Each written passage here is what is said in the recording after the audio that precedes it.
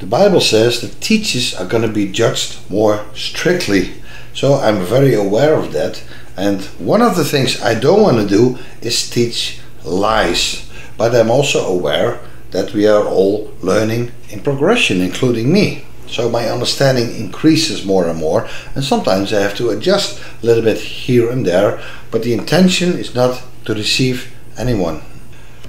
Yes, your intentions can be good, but if you are not open for correction, then you're still a hypocrite. That's why I want to talk about William Finck of the website Christogenea, and he teaches things. He has been doing this for years, and I've been listening this week a lot to him, and a lot I do agree on. Other things I might be wrong, but I'm still looking into it, because like I always say, don't also just believe everything I say, but also show yourself approved by your own study. But what I always notice is that when someone finds one truth, they fully devote themselves to that truth, but often they think because they know this one truth, now they have figured everything, all the other things out too.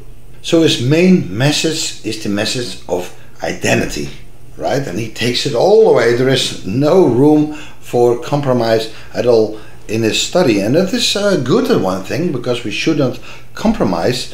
And he has been studying this topic longer than I have, even though some things have so much implications on so many levels that I'm still meditating on it day and night. And I'm not saying he's wrong about that, right? I'm just saying we should also look into it ourselves, but we have to be open for correction. Now, William Finck calls everyone who does not agree with him a clown and a chump and idiots. Yes, this message he preaches is very important, and there are so many pastors and preachers who just don't want to lose anybody. It's more about enriching themselves or having a big following, and they don't want to be corrected. And they are basically, to a certain level, they are clowns. But to call everyone who comes to more knowledge and has a hunger for truth and just don't see things yet, right? To call everybody a clown and a chump and an idiot because they don't see yet what he sees, that goes a little bit too far in my opinion. So by his own reasoning, is William Finck a clown and a chump and an idiot himself? Well, let's listen to what he says, and I'm gonna react to it, because like I always see, they know one thing and they are totally ignorant of another topic, but at the same time they think now they have figured everything out.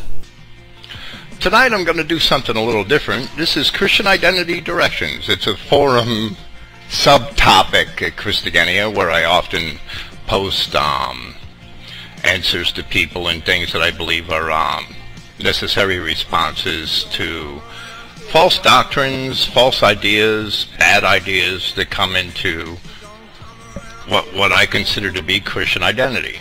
Of course, this isn't the only island of Christogenea, Christian identity, believers in the world. But without bragging, it is one of the larger ones, there's no doubt. And we have to set an example, and that example has to come from Scripture. It has to come from 100% of Scripture. And all these clowns that think that one Bible verse over here can somehow trump or disprove a Bible verse that you quote, those people are idiots, because no part of the Word of God contradicts itself. We accept the whole thing. There are verses and books that we have problems with, but we can document those problems and we can explain why we have those problems. This book is spurious for those reasons. Book of Esther. This verse is corrupt, and this is why, because it's a violation of Hebrew grammar. So we attempt to correct that. But that correction has to be in the spirit of the entire Scripture and the context of the verse in question. This verse over here is mistranslated. Here's why. Here's what it should say. There's why. There's how. That's what we do. We don't accept simply the King James Version. We may as well all go jump into a lake if we had to do that. But we seek the truth of the Scripture in the spirit of the entire Scripture. That's important. That's what we do. And when we do that, we find that the Scripture does indeed not contradict itself. The Word of God does not contradict itself, period. Your verse, if I lay out a proof of something, your one verse cannot deny my proof. If it does, then there's a problem with misunderstanding. There's a problem with the understanding of the context of the verse, who it was spoken to, why it was spoken. That there's a problem with your interpretation, but this sure as hell isn't a problem with the Word of God. I've said it many times here before in these programs, and I'm not really trying to be draconian. I can't control who comes to Christogenea and downloads my programs. I just can't. I can't control who sits here and talks to you. But if you're out there listening to clowns that deny that Yahshua Christ is Yahweh God come in the flesh, you're denying the Messiah. You're an Antichrist. I don't want you listening to me. If you're listening to that clown Eli James, that clown Dewey Tucker, that deny the divinity of Christ, I don't want you listening to me. I don't want you here. Don't come around here no more. If you're one of these closet universalists that want to allow 15% whites or 25% whites or 85% whites or 75% whites into the kingdom of God, if you don't understand what white is, I don't want you here. Don't come around here no more. I don't want to hear you. I don't want to see your damn face. You're a pervert. You're a corrupter of the Word of God. You're a destroyer of the white race. Christ said, he who is not gathering with me scatters. And if you're not gathering sheep to the sheepfold, then you're scattering the sheep, trying to sneak in wolves or part wolves. You're working against our cause. You're not working for our cause. Not at all. You may as well be a damn Jew. There's a certain fellow whose name is David Kennedy, who made a post, and I'm not saying David Kennedy is a bad guy, but he's either deceived or he's a clown. He made a post on the so-called Covenant People's Ministry forum this past week, which was brought to my attention, and which is so exemplary of the many fundamental problems and the reasons for division amongst identity Christians today.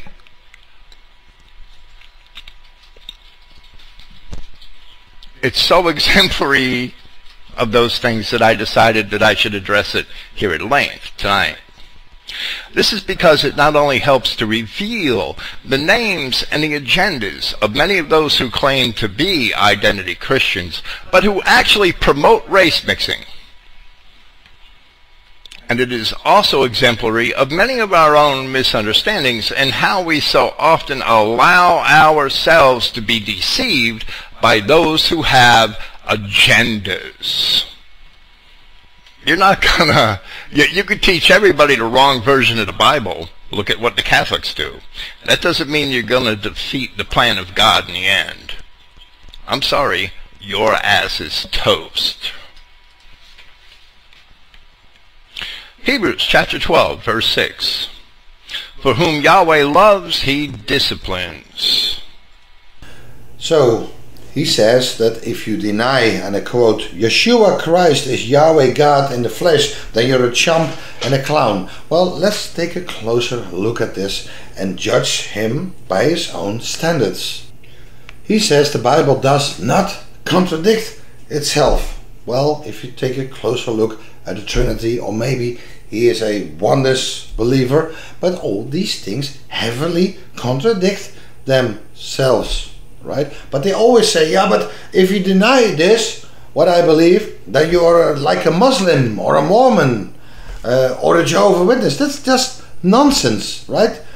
Muslims deny that Jesus is the Son of the living God. They deny He's the Messiah. They deny He died on the cross. They deny He rose after 3 days. They deny that Jesus is the high priest of heaven. So denying that Yeshua Christ is Yahweh God in the flesh does not make you a Muslim. So he says, if there is any contradiction, there is not a problem with the Bible. There is a problem with your understanding. It's a problem with your context. It's a problem with your interpretation. There is a problem with your translations. Now he has put so much work in putting the identity message in the proper context and in the right translations. He has done a good job. But when it comes to Yeshua is Jehovah in the flesh, or Yahweh in the flesh, he still doesn't have any clue what he's doing. He obviously clearly did not study this topic. So he says, you have to believe that Yeshua Christ is Jehovah God in the flesh. And if you deny it, then you're denying the Messiah. He says, if you deny this, then you're an antichrist. Right? Because evil men have evil agendas. Right? Also the Catholic Church has a different agenda. But he still hasn't figured out that yes, the Catholic Church made the message different. But also the Catholic Church is the one who created the Trinity. But even if they don't believe in the Trinity, they still believe that Jehovah God, of Yahweh God, came in a body.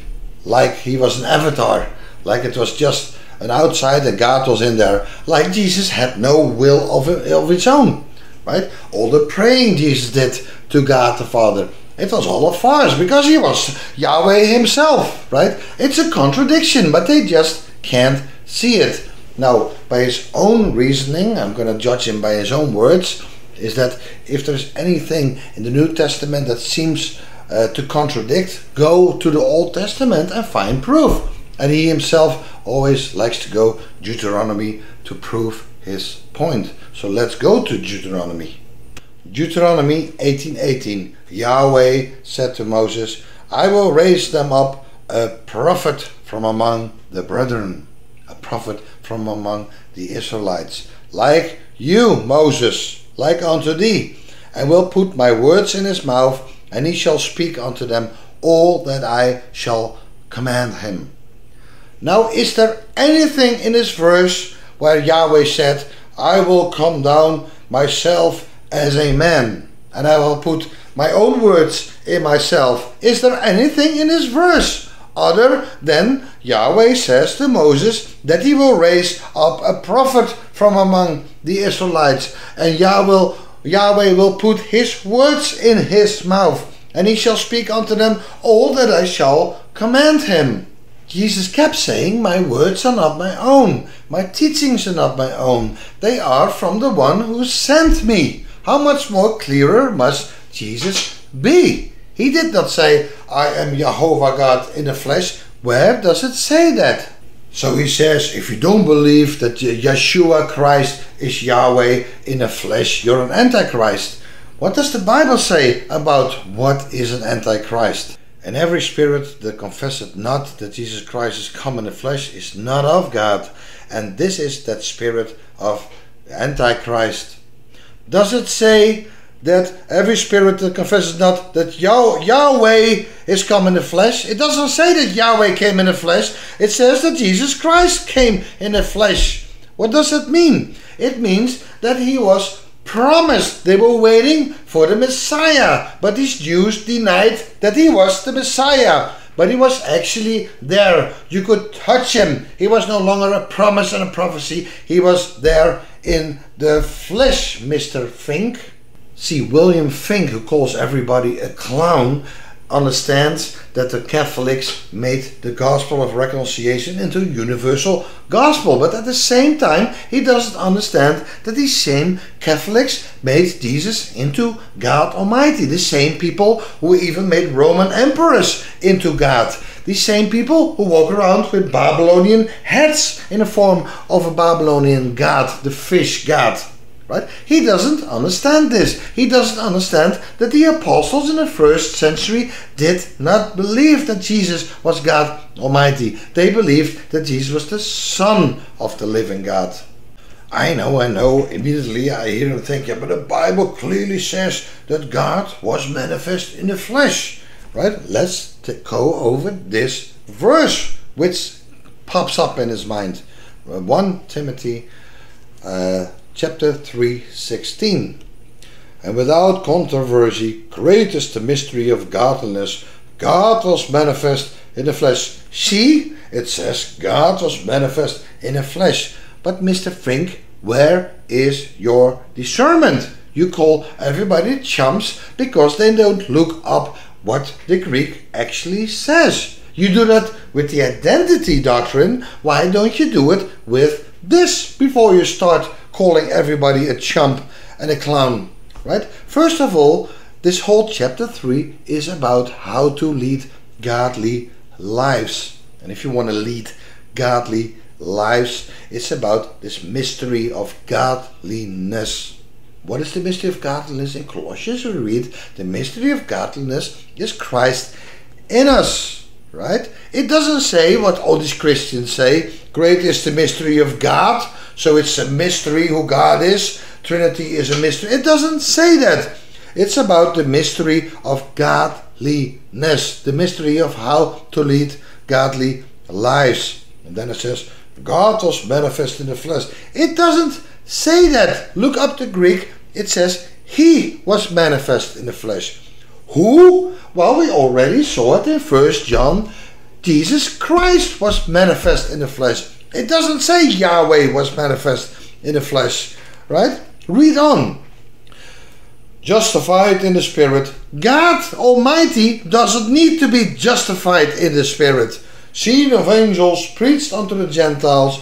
Who was preached unto the Gentiles? Jesus Christ. Believed on in the world, received up in glory. God Almighty does not need to be received up in glory. This is another manipulation of the text, and he hasn't figured it out yet. Here is another verse about who is an Antichrist. 1 John 2:22. Who is a liar but he that denied that Jesus is the Christ, that Yeshua is the Messiah? He is an Antichrist that denied the Father and the Son. If you deny that Jesus is the Messiah, you also deny the Father. That doesn't mean Jesus is the Father. Jesus said, believe in me, believe also in God. Thousands and thousands of times in the Old Testament, there's only one God, and it is always the Father. So who is a liar? He that denied that Jesus is Yahweh? No, it doesn't say that. It says that Jesus is the Messiah. The Messiah is someone who is anointed by God. And if you deny that Jesus is that Messiah anointed by God, you're an Antichrist. And we see that all these people who denied Jesus the Messiah, they were Antichrist. Again, stop lying about the text, calling everybody a chump, and lying that the text says that if you deny that Jesus is Yahweh. It doesn't say that Jesus is Yahweh. It says don't deny that Jesus is the Messiah. So this by itself should be proof that Jesus is not Yahweh in the flesh. Right? This clearly states that Jesus came in the flesh, not Yahweh. That means if you want to go to John 1:1 and all the other verses you like to use, you are contradicting the clear words about what an Antichrist is, and you judge people based on your own errors. But like you say yourself, if other people come to me that this one verse can refute you, right? It's a matter of their misinterpretation, their lack of context. It goes the same for you too. If there is any other verse that pops up in your mind that contradicts that Jesus is not Yahweh, that means there is a misunderstanding in your own mind. And I wouldn't be this upset if you still lack understanding and you want to be open for correction. No, I'm this upset because you call everybody a clown and a chump. Well, it seems, by your own admission, you're a clown and a chump yourself. And what these people always do, call everybody a Muslim or a Jew if you deny the Trinity, that's a straw man argument. Because these Muslims and a Jew, they deny that Jesus is the Christ, right?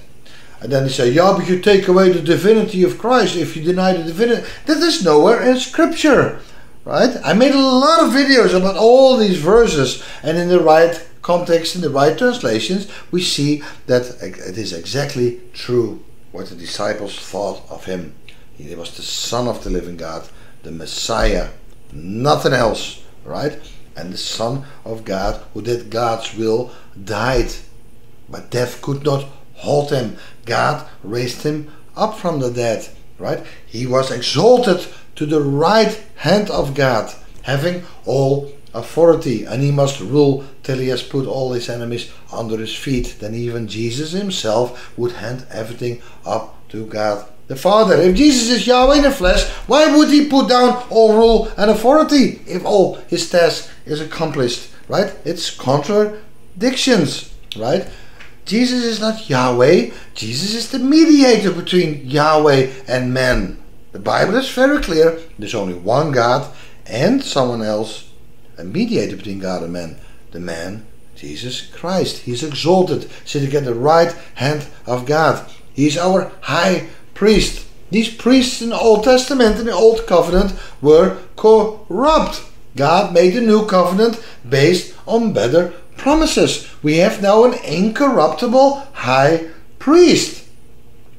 And if you think that Jesus is Yahweh in the flesh, you don't have a high priest. You don't have a Messiah. It's a false thing. It's a corruption. It's a Roman Catholic thing who always wanted to make man into gods, right? So it's a big misunderstanding on your end, right? So I hope people who believe what he says and threaten everybody always, oh, you're a chump and a clown and you're an antichrist, if that is all Roman Catholics tactics to blind and deafen the people, because they're all afraid, oh, you cannot deny the deity of Christ. That is not in the Bible, right? You have to understand who Jesus Christ truly is. You are not a son of Jesus, and you're not a brother of God. You're a son of God. How can we be sons of God? By believing in our big brother Jesus Christ, our mediator, our high priest. He makes intercession. He is the way to the Father, right? So please, everybody who, and also when they say, yeah, but it is spreading division. Oh, now suddenly lies are allowed as long as you don't spread division, right? So you're not very consistent in what you teach, right? And I see this all the time. I see the Unitarian Church. They finally understand that Jesus Christ is not Yahweh, but the Son of Yahweh, the Messiah. They understand that. But I know teachers who have been preaching this now for decades, but all the other doctrines are still universal and still very evangelical, right? And it's the same thing with identity teachers. They have been opening up to this truth. They fully go for this truth, but now they think they have everything right. But there is much more to go through. So, by the grace of God, everybody who still believes in this Roman Catholic Trinity or this Greek Roman philosophy, Egyptian Babylonian idea, right, about oneness and all these things, you have to repent of this, because you will never understand what Jesus is, right? For if you are reconciled by Jesus, your spirit cries out, Abba, Father, because Jesus is the way to God the Father. And many don't even know who the daddy is. Do you know who your daddy is? Jesus is not your daddy. Jesus is your brother, right? So I hope this helps, because don't threaten people. Don't call people clowns and chumps, right? You might be right about one thing, but you can be in error. Don't think because you are right about one thing, that now you know everything about everything, call everybody a clown, right? Because if you call your brother rocker, you'll be in danger of fire yourself, right? So let's all stay open-minded and just seek for the truth. And if you don't believe this, you go to hell, and if you deny it, which is just not in the Bible, we should be very careful with that, right? Because only the truth matters. God bless.